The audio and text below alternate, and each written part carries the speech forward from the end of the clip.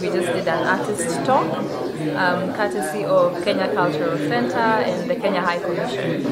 Could you tell me a little bit about your artwork? Yes, sure. So my artwork is a bit surrealist and it draws you into an imaginative world.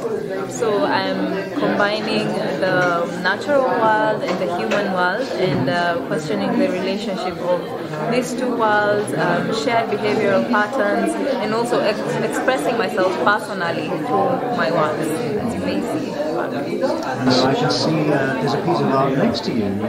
Would that be one of yours? Yes, that is me. It's a self-portrait that I think is a very accurate representation of how I see myself in the world, as a very isolated and removed from the daily human life kind of way. And I think I'm trying to introduce a different perspective to how humans we perceive ourselves, and I'm also asking many questions, you know, about the value of the things that we, you know, hold dearly as humans, and what do these things mean when they're taken into another world, for example in the animal world. That's right.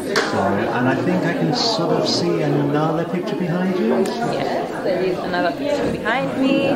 So this piece is called Where You End and I Begin. It's about intimacy, closeness, and vulnerability. So what I did, I played with my figures in the image to sort of morph into each other.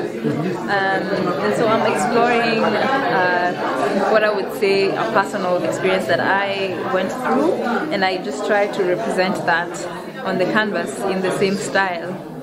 Amazing.